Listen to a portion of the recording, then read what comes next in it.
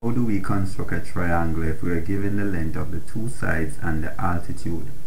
Now in this example it's saying let the altitude be 75 millimeters. We know that the altitude of a triangle is the highest, the perpendicular distance to the top vertex of that triangle from the base. So here we are saying that sides AB, which is from here to here, is 100 and AC is 90 millimeters respectively. So we are going to draw line EF, which is a construction line. So we're going to select the line tool and we're going to select our first point, turn on author again, and this distance is, we don't have a definite dimension, but I am just going to use say 180, enter. Alright, based on the units that we're using here. Now it asks us to erect a perpendicular at point D, and we are to locate point D somewhere convenient. I am going to locate point D and we are going to get this perpendicular from it.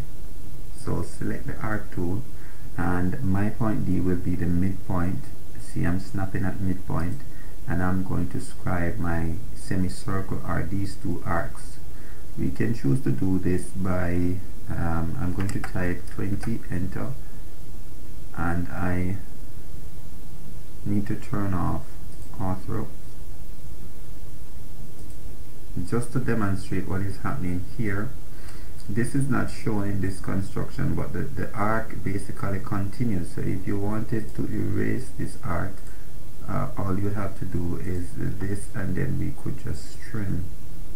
Select the object, press enter, then select the side, and then we could just go ahead, select this one, right click and erase, just to get it looking the same like this. But you could have allowed it to stay the same way. Why we want these two areas from our point D is to get two arcs up here to have a perpendicular distance. So we are going to activate the arc tool again and use this as a point. Let me just turn off some of these snaps that we don't need quadrant now. Right, so I'm going to use this intersection, ensure that it's at intersection as a point, and I'm going to use say 45 for my arc. Now remember, repeating the arc tool, it must be the same radius, so I'm going to choose 45 again and I'll scribe right there. So to get line A, we know that from A to D the altitude is 75. So we are going to draw a line from the center or midpoint through this intersection. So I hold it there and I type in 75 units. Escape. So AutoCAD has drawn this line 75. All we need to do is to scribe arcs from A to B and from A to C based on the distance is given here, 190. So I'm going to scribe from A, that's my center, and I'm going to scribe an arc 100 units, enter, and that's my first arc. And I'll repeat the arc tool from A again is my center, and on this side I'm going to have 90.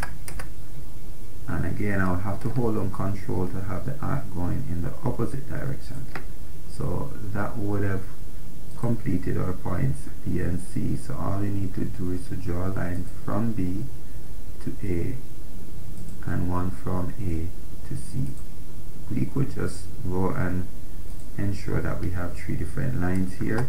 So again we could select them quickly and just bold our objects to outline it. Of course we could use the layer properties tool to create new layers and to have our outlines on a separate layer, but that is demonstrated in another video. Of course we are able again to fine-tune our drawing by select lengthen, and we are able to just change the size of our arcs.